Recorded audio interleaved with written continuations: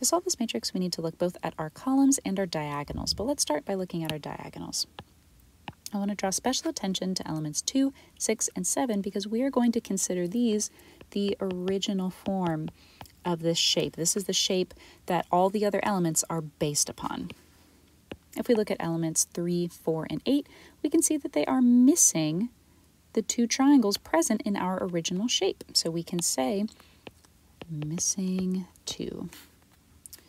And in elements 1, 5, and 9, we can see that they are missing one of the triangles of the original shape. So they are missing one.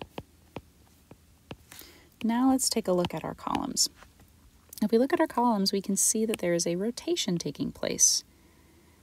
But the rotation is hard to spot because it is also combined with this diagonal logic. So we're rotating clockwise one time, so we can see that the central diamond matches in position, but because element 4 falls under the missing 2 triangles rule, it doesn't have any triangles. So then if we were to rotate once again clockwise 90 degrees and apply our diagonal rule of element 7 is the original, we can see that we've added the other diamond back. Let's take a look at column 2.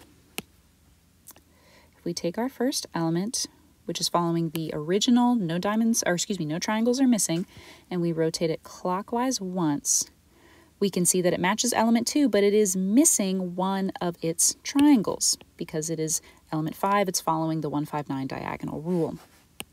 If we take that shape and we rotate it again 90 degrees clockwise, we can see that it matches element 3, but it's following the element 3, 4, 8 diagonal rule of missing both of its triangles.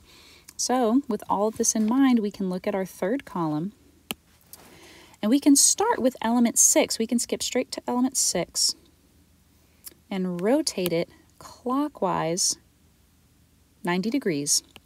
And then say, well, element 9 is following the missing 1 rule from the diagonal logic, so we can look at our answer choices. We are looking for a vertical black diamond in the center with a triangle on the bottom, so that gives us answer choice C as our correct answer.